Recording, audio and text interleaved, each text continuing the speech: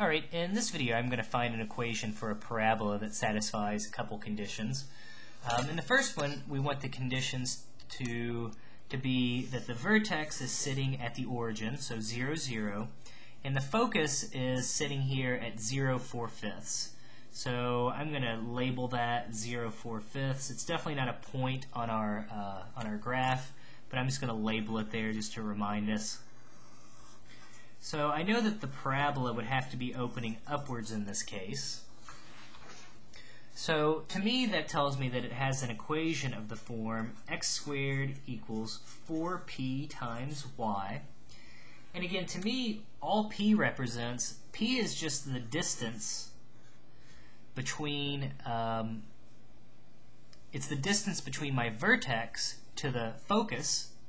Well, in this case, the distance would be 4/5. So to find the equation, all I have to do is just use x squared equals 4 times, well, 4/5 y. And that says x squared would equal 16/5 times y. Or equivalently, if we multiplied both sides by 5/16, we would get 5/16 x squared equals y. And now we've got the equation of our parabola. So let's see, one other one here. Suppose we have a parabola with a vertex at the origin and a directrix of x equals -3.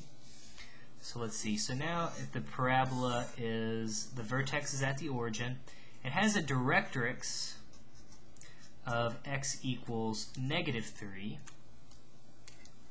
Alright, well in this case, since the directrix kind of sits behind the parabola, I know that the parabola is going to be opening to the right.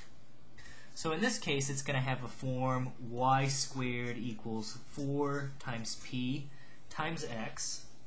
And again, the way I think about p is basically the distance from my vertex to my directrix. So in this case, my p would have a value of 3. And it says we would get y squared equals 4 times 3 times x, or we would get y squared equals 12x. Equivalently, we could just divide both sides. We would get 1/12 y squared equals x. And again, now we've got the equation of our parabola.